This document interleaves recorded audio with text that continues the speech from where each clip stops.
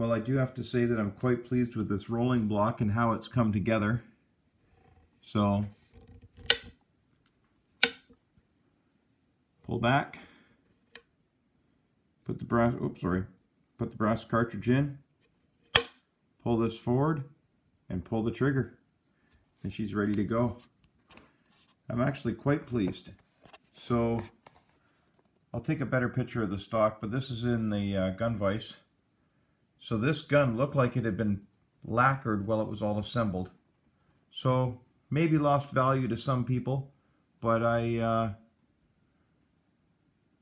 took all the lacquer off. I did re-blue this barrel. I re-blued the receiver. I took the stock, stripped it right back down to bare wood, and then did a boiled linseed oil mineral spirits finish.